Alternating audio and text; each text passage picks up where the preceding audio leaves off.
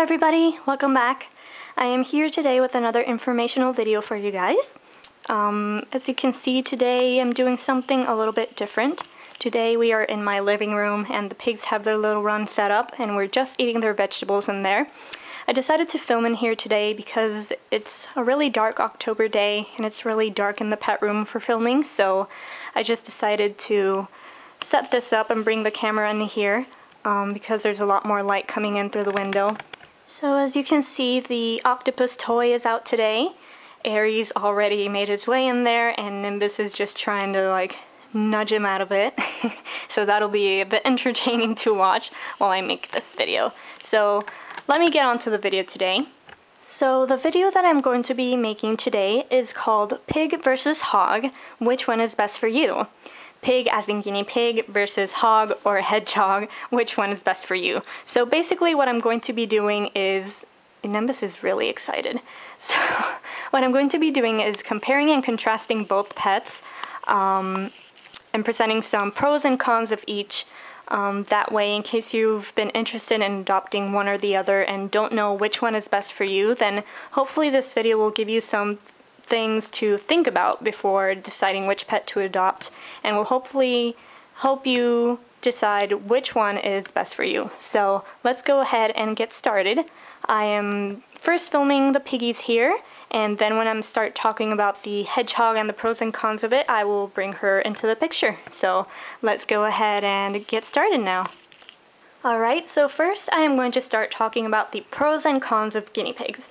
I think that guinea pigs make great pets for adults and for children as well, as long as there is adult supervision while they're holding them or handling them, because guinea pigs have very delicate backs and legs, and if a child handles them incorrectly, then that can damage their back or their legs forever. So that's definitely something to think about.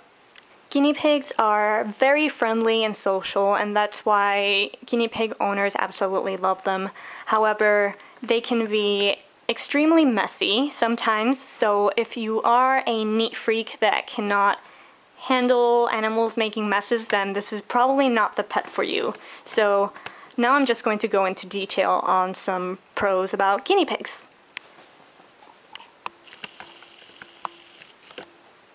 The first pro of a pet guinea pig is that they are very vocal, which is very uncommon for lots of small animals. Other small animals like rabbits or even hedgehogs don't make very much noise at all, while guinea pigs make different noises just to tell you what they want or need, or when they're displaying certain behaviors, so that's very interesting to see. They usually weak for their vegetables and food, and they also sometimes get really excited when they see you. So they start weaking as well. And they also have certain noises that they make when they're engaging in dominance rituals, as you see right now, where they're just popping all over the place and kind of rumble strutting a bit. So it's a bit interesting in that regard, since most small pets don't really make much noise at all.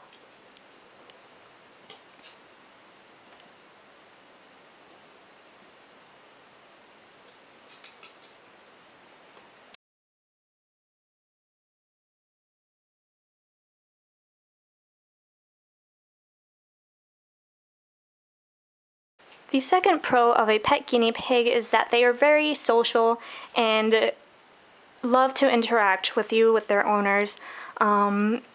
As I mentioned earlier, they come to you as soon as you come home and approach their cage because they're expecting you to give them something. They love to be pet as soon as they're tame, obviously. They make cute little noises when you're petting them, when they like what you're doing. So yeah, they're very social animals and really like to be held and given attention, which is something very great to see for all owners, that your pet absolutely loves you and likes you to handle him and pet him. The third pro about a pet guinea pig is that they are mostly diurnal, so they're awake most of the time during the day. They usually don't sleep for very long periods of time. They just take little naps throughout the day and night and then just keep on going, eating hay or doing whatever they were doing. So it's really nice that you can actually get to see them awake in the morning before you leave for school or work, and also get to see them awake as well at night when you come back home from work or in the afternoon when you come home from school, unlike other small animals like hedgehogs and hamsters, which tend to sleep a lot, and it's really hard to find out sometimes what their daily cycle is and when they wake up and when they go to sleep. The fourth pro of a pet guinea pig is that they can definitely be a great pet for children as long as there always is an adult supervising the child when he is holding or handling the guinea pig. Guinea pigs can be very skittish or get scared easily, and suddenly they'll just try to dive off your arms. And if you're not holding them properly, then they can flop onto the floor and break a leg or something and then have to go to the vet. So as long as there's an adult supervising the kid handling the guinea pig, it should be fine, because they're really great pets. They're really sweet, very affectionate, and they like to be handled by their owners. And they're usually not very aggressive, at least in my experience, at least as long as they're tame. And they're absolutely fluffy and cuddly, which kids absolutely adore. Alright, so now moving on to the cons of owning a pet guinea pig. Now, the first one that most new owners are surprised about and complain about is that they are messy, incredibly messy. One of the messiest small pets I have ever seen. So why is this? Well, guinea pigs have a diet that is very rich in fiber, and with the diet rich in fiber comes lots of poop. They poop everywhere at the speed of light, and it's very hard to potty train them. It's usually hit or miss, most times a miss. So that's definitely something that you have to consider. You definitely have to stay on top of the cage cleaning a lot, because otherwise it'll get really smelly very quickly. And in addition to lots of poop everywhere, you'll usually find lots of hay everywhere as well, because guinea pigs absolutely need hay in their diet. And a lot of times they just take it out of the hay rack and throw it around the cage and just try to put bunches of it on the floor so they can tunnel through it. So be ready to clean a lot of poop and a lot of hay everywhere. So that's definitely something that a lot of guinea pig owners, potential guinea pig owners, really don't know and are surprised about when they get them and see the incredible mess they make. But as long as you spot clean their cage every day, it should really be fine, and do a whole cage cleaning at least once a week. The second con of the guinea pig, The second con of the guinea pig is that they either need a friend, or if they are a single pig, they need lots of attention from their owner. Lots of guinea pig owners don't realize that guinea pigs are very social animals and like to be in herds, most of them, and only adopt one, and they start getting a bit lonely. So if you don't have as much time to interact with your guinea pig, or have long work hours or lots of after-school activities, you may want to consider getting your guinea pig a friend, because they are very social and will get bored in their cage all day if they don't have anybody to play with.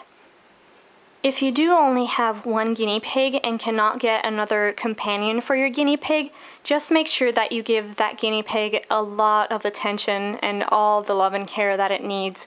Interact with him or her often, take them out of the cage often, let them free range around and bond with you often, because they'll definitely need it so that they don't get depressed and bored all day long in their cage by themselves. I see a lot of people on YouTube that post a video on their single guinea pig, and then they have a lot of other people gang up on them and tell them how that guinea pig needs to get a friend or they will die. But the people that usually have one guinea pig are children, and if you're a kid, if your parent says you're not getting another pet, you're not getting another pet. That's the end of story. So please don't make them feel worse than they already do. I really hate seeing that. Just support them and tell them to make sure that that guinea pig gets lots of extra love and care, because they will definitely need it to be a happy piggy. The third con of a pet guinea pig is that they can get expensive very quickly, since they have a lot more needs than other small pets. Other pets that you have usually just need food and water, and that's pretty much just about it. But guinea pigs need their food, their water. They also need fresh vegetables, fresh produce for their vitamin C. And they also need hay, which can get very expensive at pet stores, and especially if your guinea pig goes through a lot of it. I know a bag of a few ounces at my pet store is, I think, usually about $7, so that adds up really quickly if you have to start buying it weekly because your guinea pig goes through a lot of it, and they need to absolutely have it available at all times. Another thing that can get expensive for them is bedding, since you have to change it very often since they are very messy. That's why I prefer to use fleece, because I can just wash it and put it back in and it'll be nice and clean, and it saves a lot of money. And the fourth con of a pet guinea pig, if it applies to you, is due to allergy reasons. Some people can be allergic to their hair or to the hay they eat, so before getting a guinea pig, make absolutely sure that you're not allergic to pet hair or to the hay, because otherwise it'll be very difficult to care for them and you will have to give them away. And yes, I think that's about it for the pros and cons of guinea pigs. Right now I'm just going to put the piggies back in their cage, and I'm going to go get Teasel the hedgehog to talk about the pros and cons of hedgehogs. So I will be right back.